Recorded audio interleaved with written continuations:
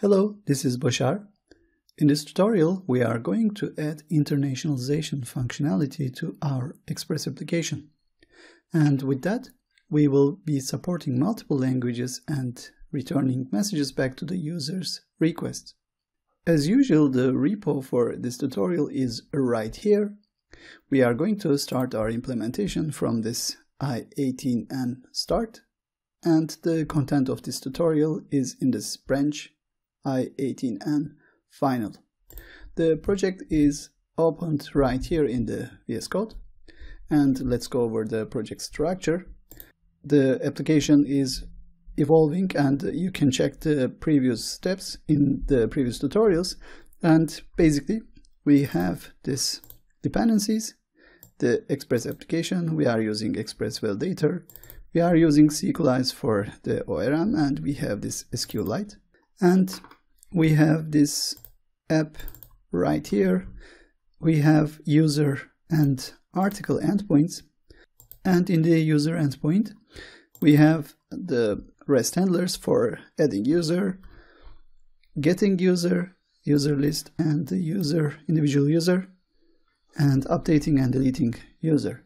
And right here, when we are adding a user in this REST handler, we are returning this message back. Now we are going to change this, and we will be returning the message in the selected language, and we will be receiving that information in the incoming request. For this functionality, we are going to use a library, i18next, and with this library, we will use two more helper library. And one of them is this one, i18next fs backend. We are going to store the translations in file system, and to load those translations, this dependency will be working. And we will use this HTTP middleware, and in the request, the language of the user will be received in accept language header, and this library will be checking the header and informing the i18next accordingly. So let's install these dependencies first. So opening a terminal here and running npm install i18next i18next-fs backend and i18next http-middleware. Now let's configure this i18next, and let's do this in this app.js.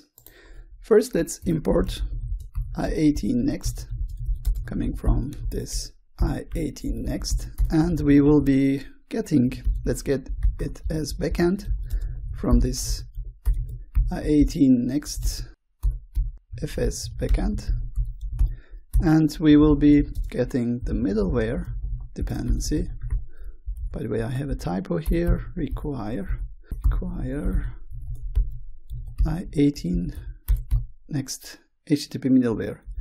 Now we are going to create our own i18next configuration here, and this is going to be using the backend, this one, and it is going to be using the middleware. And this middleware has language detector, and we will init this with this configuration, and the configuration will be simple. We will be setting a default language, and this is going to be fallback LNG, and let's say the fallback language will be English.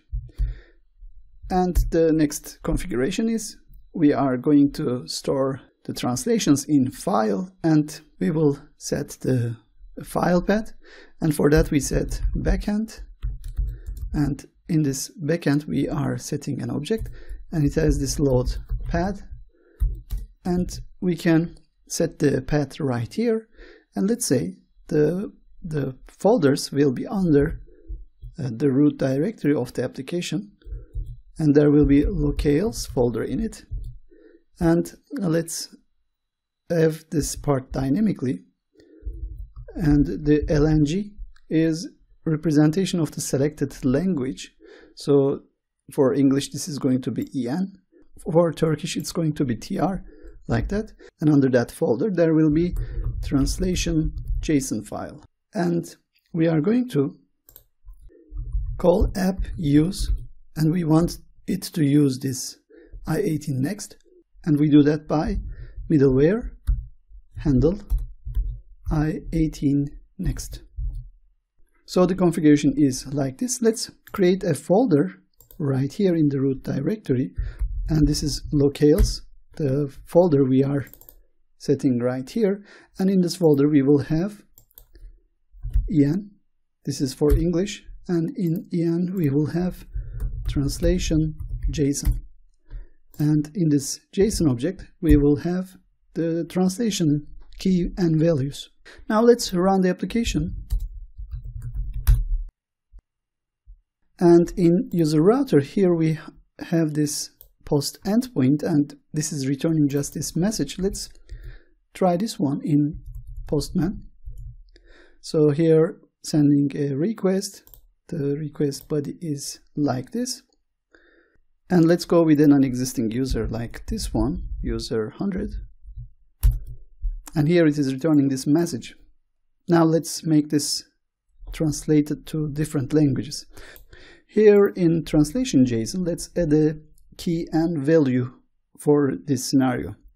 And the key is user create success. And let's say the message will be user is created. And in user router, we can use this message like this.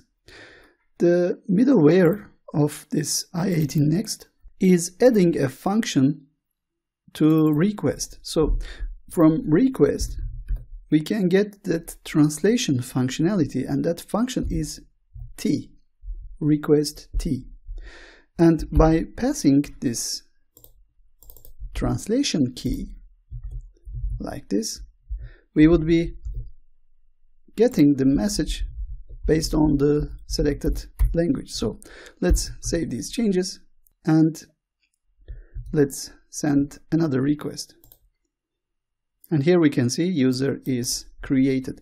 Now let's change the format of this message. Let's make sure we are returning a JSON, and we have this message field and it has this value. So sending the request once again, and here we are receiving this message, user is created.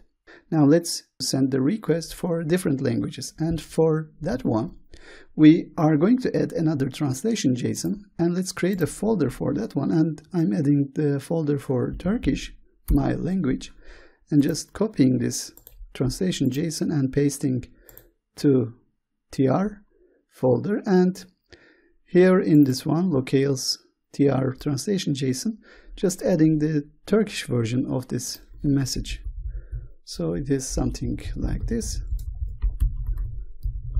and saving this one.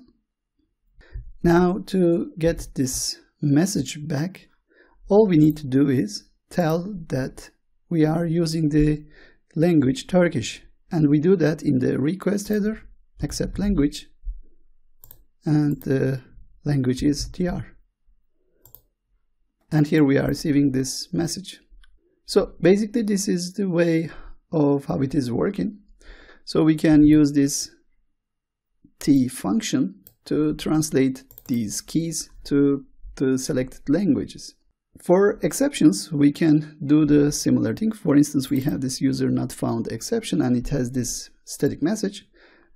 And instead of this one, we can go with a translated message, and let's say we are going to use a key user not found exception, and let's use this key in translation files. So this is the English version, user not found, and adding the translation to this one.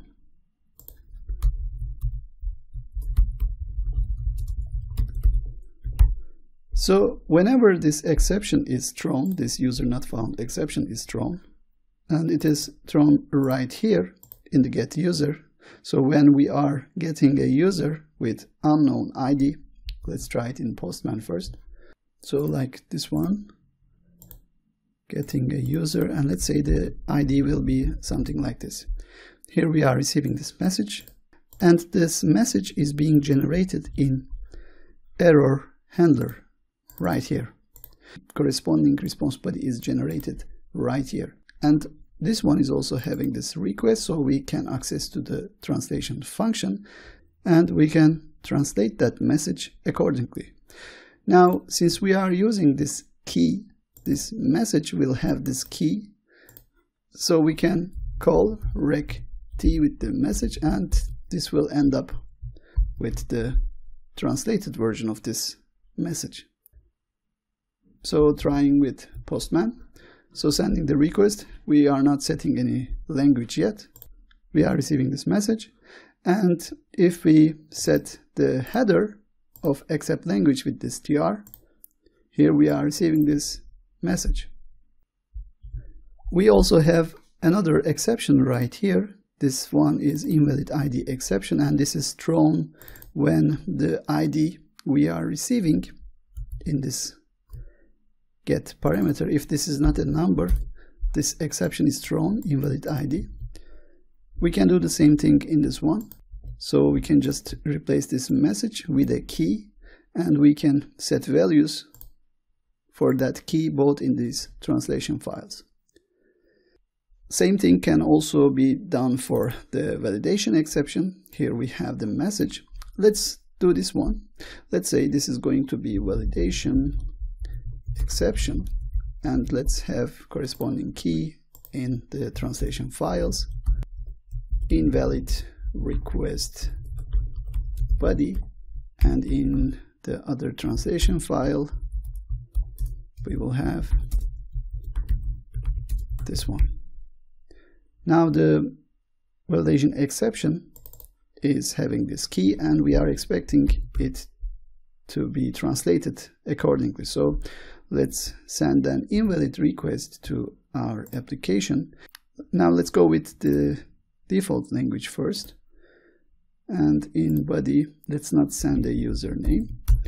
So here we are receiving this invalid request body, but if we change the language and go with the Turkish, here we are receiving this message. But obviously this translation is not enough, because we are returning validation errors and we can translate them too. So for these texts, they are set right here in the validation part. We are looking for a username.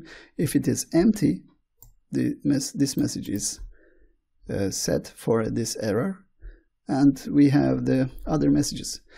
So we can just replace these texts with keys. So let's do that. Let's say this is going to be username null, and we are going to use this username underscore null, and this one username underscore size, username underscore size with this message. And the next one is this one, must be a valid email address. Let's say email invalid, and let's use that one here, email invalid. And the last one is this, email underscore in use, email in use, this one. And just copying and pasting them to tr, and just adding the translations.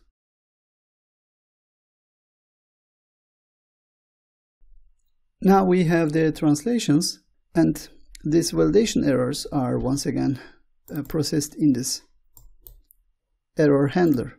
Right here we are taking the errors object coming from this error, and the validation exception is having these errors, and basically we are looping in this array. This is an array of errors, and creating this validation errors object and this is having this key, and this is the actual message. Now we replace these messages with the keys, so we can again use request T to translate them. So saving all these changes, and let's try with Postman once again. Currently the language is TR, and let's go back to body, and let's send the existing email address. Here we are receiving the validation errors in that language.